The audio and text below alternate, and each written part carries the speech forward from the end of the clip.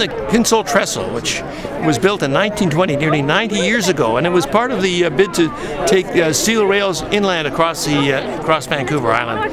And it of course, never quite made it and fell into disuse and disrepair. It was going to be destroyed, but the residents of the Cowichan Valley said, "You can't do this. It's too special a facility, too special a structure." It is in itself a spectacular development.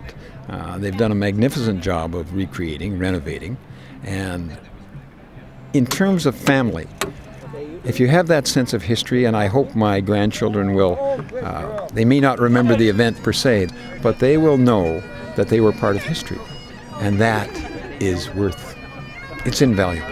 It goes right from the top level of the provincial and federal governments all the way down to children who have thought this is a worthwhile project, broken their piggy bank, and come out and given us the funds to enable us to do this.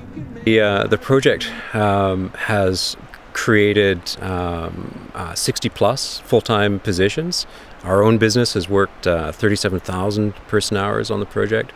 And it's been a really local effort. People from the Cowichan Valley, southern Vancouver Island.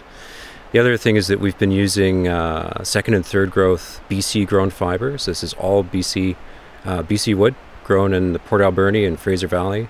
We were happy to support the efforts of the community, Jerry Giles and others, and I was happy to speak up in government to say we've got to do something to preserve this. So we did. We partnered with the federal government for $1.9 million. Then we came along with 1.6 with Towns for Tomorrow, and finally through ICE-T, which was a $50 million trust set up for communities to determine their own priorities. They too put $1 million in, and here we are today. And if you look at the crowds, 100 of people here today, it was obviously well worth the effort and well worth the expense in supporting this great community effort.